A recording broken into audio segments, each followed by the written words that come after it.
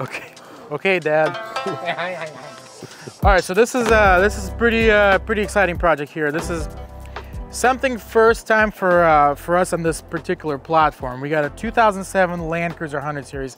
07, for all you Land Cruiser nerds, you know that there's barely an existence that are made in 2007. That's the last year, I believe, of the 100 series. So having one here, having one to work on is amazing. So we're juiced about this build because we are gonna be converting this thing to SAS, solid axle suspension. So front suspension right now is IFS, torsion bars, boring. Fortunately for other countries overseas, they got a solid axle version of this truck elsewhere. We didn't get one. We got the boring. That's the 105, right? 105, yeah. The 100 series in the US only came with torsions in the front and shock. So not a lot of travel, questionable ride quality, well, and especially not very exciting to work on a torsion bar. So we're gonna be cutting everything out, putting a Land Cruiser 80 series axle. Now, the goal for this build is gonna be OEM++. So there's OEM+, this is gonna be OEM++, particularly because we're gonna be using as much as 80 components as we can. So we're gonna be using 80 series axle along with 80 series radius arms. So we are going to be doing a 12-inch coilovers in the front, but the radius arms are staying simply because we're going to try this thing, keep this build very lean and efficient. Now, this truck had a major head start. ARB front bumper, it's got a lift, it's got 33s, it's got front and rear lockers, ARB compressor, it's got sliders, it's got a bunch of stuff already done to it. We're going to take this thing to a next level with 37-inch tires. So continuing with the OEM theme, we're going to be converting it to an 80 series front steering box. So factory racks getting cut out, 80 series box going in, along with the new set of gears, lockers, and all that jazz. There's going to be, I'm sure, more stuff, but let's get this thing in the shop and get going.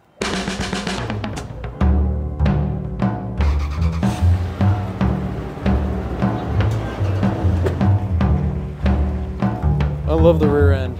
Sick. With the newer taillights. I like the new lights, yeah, yeah.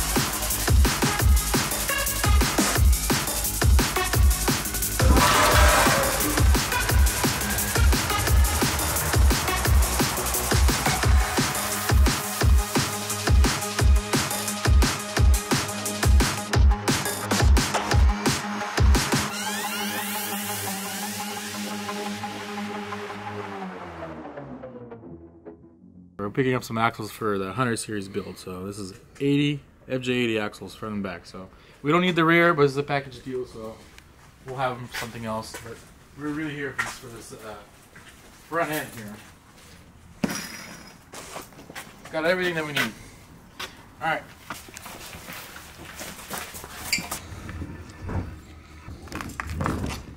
You know Stellar build? You know shop Stellar build? Yeah, I heard of it, man. You guys do alignments on these crawlers too, or yeah, no? For sure. Yeah. All day.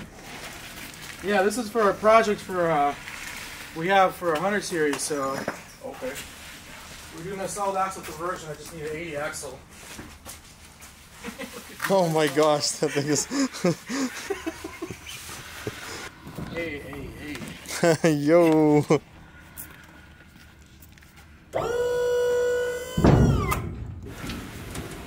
Axles acquired. Axles acquired. Thanks, dude. And it's right-hand drive, dude. What's up? Hella JDM AF. That's hella clean, dude. That's a Mercedes.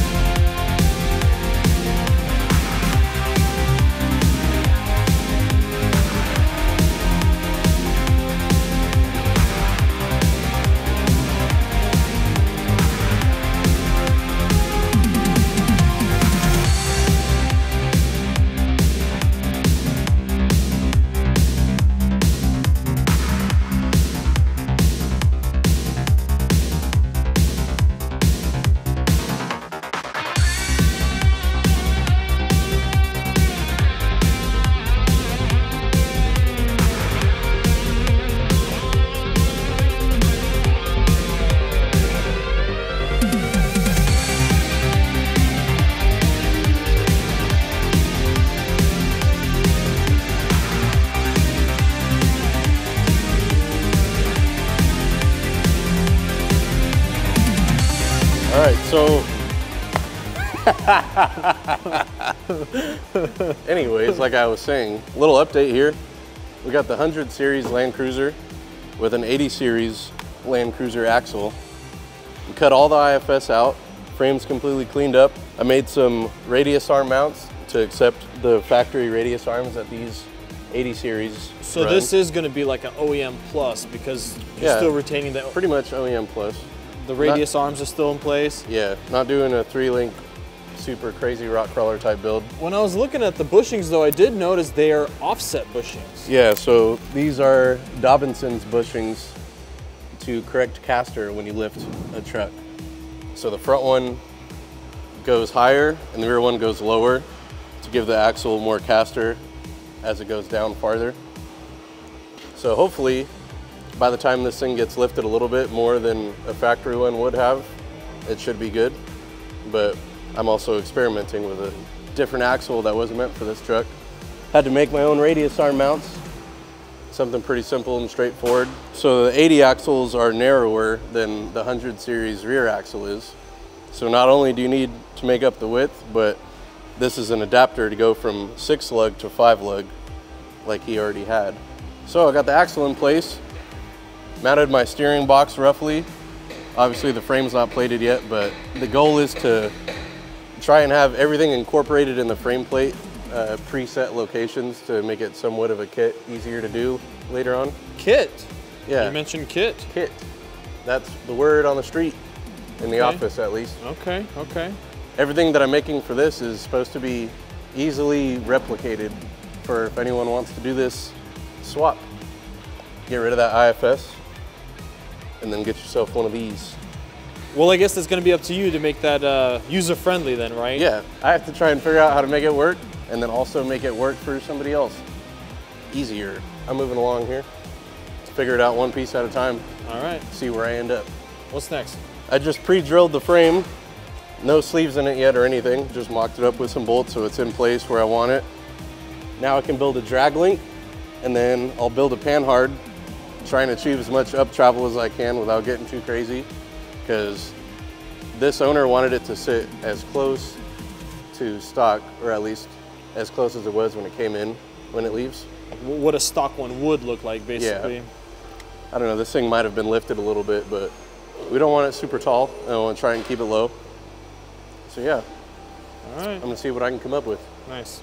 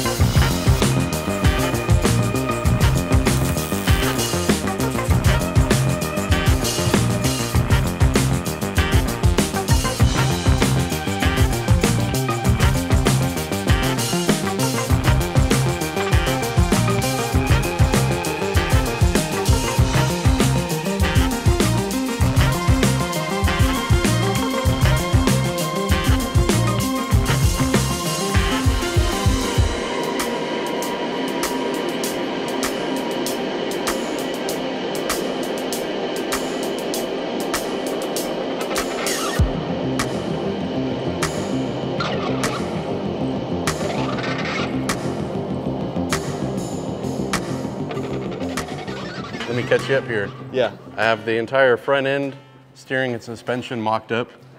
Everything's hooked up. Steering box is in place. Shaft is connected to the steering column. All the links are in. Shock towers are in. Shocks are located. Bump stops located. So now that it's all set up. So just basic solid bumps? Yeah, just regular rubber boys. Just the minimum to get you by. All that you need, really. The bare necessities. So now we're gonna put it on the ground for the first time, check ride height. And since it's got radius arms, it's pretty hard to flex when it's up in the air. You need a lot of weight to like really fight the bind. So I'm gonna try and get the forklift in here and give it a real flex test. Let's see how it looks, man. It's always a riveting experience. Please don't sit like a monster truck. Please don't sit like a monster truck. So far, so good. Yeah, look at it. Dang, look at that. Look at that. Stock ride height, man. I was kind of worried that it'd be a lot taller. But I made enough room for up travel without getting too crazy like I normally would. If people didn't know, they'd have no clue. Apparently they make trucks like this that already come Yeah. with a solid axle, but we don't have that over here in this country. It's the 105, right? Yeah.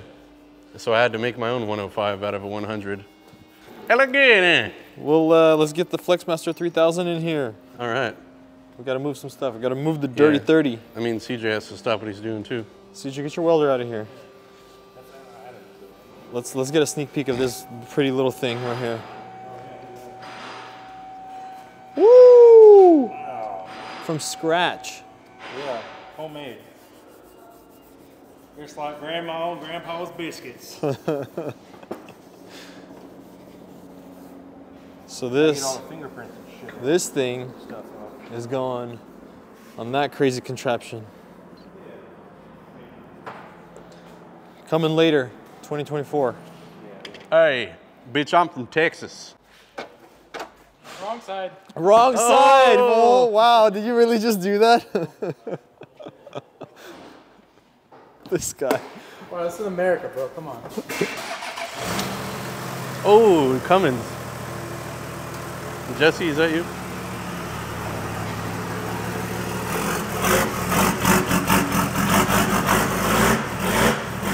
Roll that coal, brother.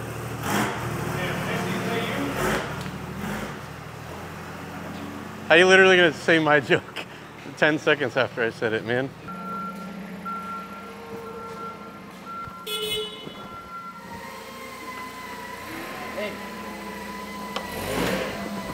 All right, so the 100 series is on the ground on all fours. We're at a point where we have to flex this thing out and just check for clearances, see how the tires, how much room they have. So we are going to be running a bigger set eventually, but at least working with what we have here. We're just going to see a quick little flexaroo with our Flexmaster 3000, see where this thing comes in. But you can see this thing looks stock. I mean, right? Can you tell this thing's solid axle? It looks really nice. I was going to say, if you didn't know, you'd have no clue.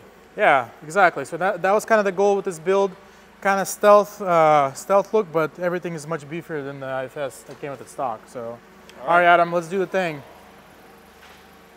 Is it tacked or welded?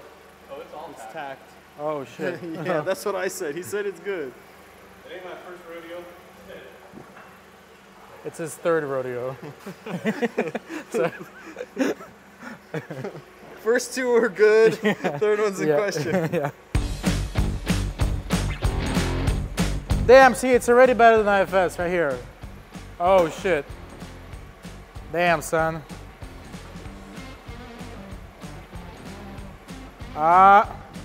That's it. That's all she got.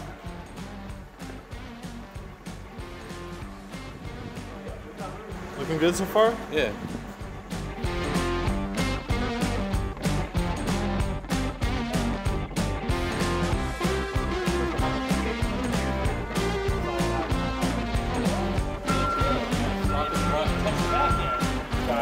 The flex is whatever, bro. But He the was already angle. thinking 35 or 37.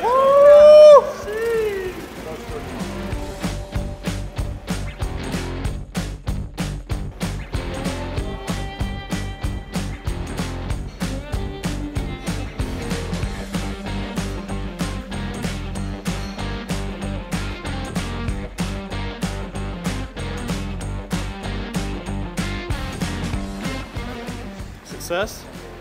Yeah, not bad. Not bad at all. Shit. What the? So much torque that chassis. Yeah.